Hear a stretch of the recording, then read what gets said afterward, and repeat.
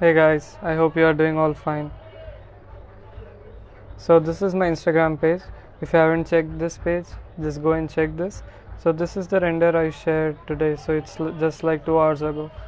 So in this video we'll just break down this render, how I made this render, how I set the frames and how I made the things look good. That's the important thing. So we'll just break down this render and see how to make this effect work.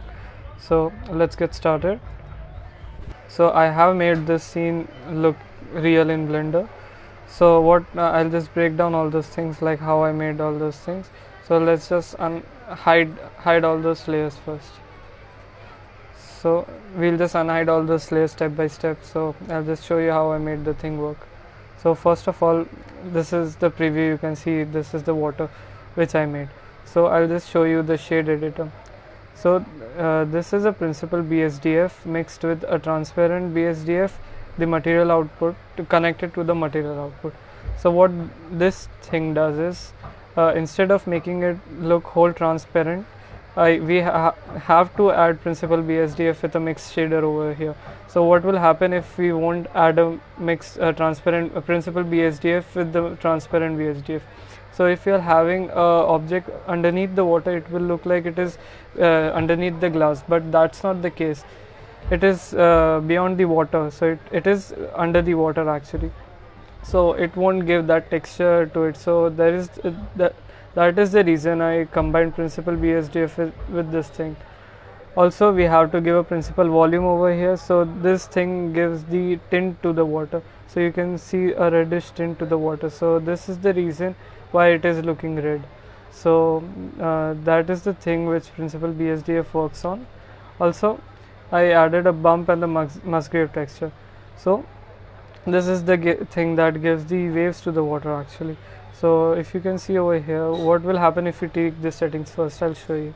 So what if I make it 100, so the waves will look bigger. And what if I'll tweak the strength? So you can see over here it's a gradual decrease in the amount of wave.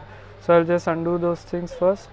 And what if I'll make it 5000? So it will eventually look like the camera is far away from the water and the waves will look smaller. So that's the reason you can copy those settings, but it just varies from render to render. So you have to get the settings right for the view to look good. Anyways, moving to the next part of the thing. So I'll just unhide the trees first. So these are the trees. It only contains a color to it. The reason to add only the color and not the texture is eventually it won't be visible in the render, the texture, and it will also make the render light. Like it won't be a heavy render. It won't take much time to render if we are having just a color and not the texture over the objects. So that is the reason. But textures are important part of render. But for this view, it won't be eventually be looked in the part of the render, so it will be dark eventually. So that's the reason I added a diffuse BSDF. So the next thing I'll unhide is the pole, the light pole. So you can see I gave a concrete texture over here. So that is the free texture I downloaded from Polyheaven. So it contains the cracks and all those things.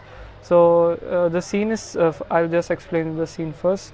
So the scene is set up in a post-apocalyptic environment where everything is ruined, only the mutant is left. So if you have checked my Instagram, so the whole render is over there. You can see the color settings and all those things. It looks scary.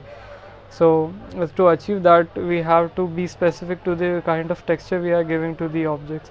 So this over here I gave a cracked texture, and also the kind of tree I took it like it is a low poly tree first of all. So it will be eventually looking like scary. It looks like the finger of witch actually. So yeah, I chose this kind of tree. You can choose another tree. It eventually depends upon render to render actually. So the next thing I'll unhide are the cables. So hence it is a post-apocalyptic environment. So the cables eventually that won't be organized because there is no human left to organize those cables. So yeah, I downloaded the cables from CG Traders. So you can also go check the free things which are over there. So yeah, it has a pre-built texture in it, so I haven't tweaked anything over here, so it's all the same. Next thing I'll unlock is the house. So these two are the houses and this one is the church. So it was also the free house which I downloaded. So these are having a good texture and it will work in the render because you won't be able to see the details over here, like it is far behind the camera, and this thing it is eventually darker. So that is the reason to choose this kind of thing. So you have to be specific with the scene which you are building, and you have to then choose the objects from that thing only. The next thing I'll unlock is the foreground objects. So setting the frame is also important.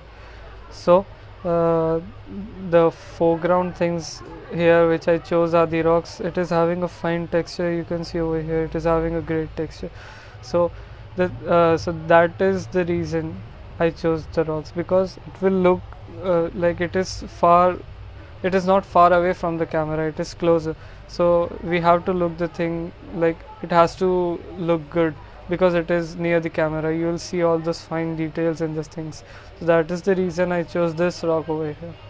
The another thing is the mutant over here. So this is the central thing in our render, but I have added a texture where you can see it is a metal texture, right? It is not a meat texture, it's a metal texture.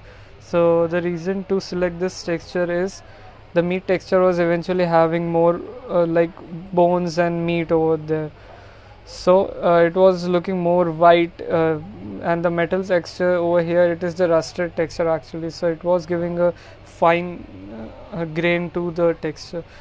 It is not visible in this thing. I'll just unhide the lights first so you'll able to see that things.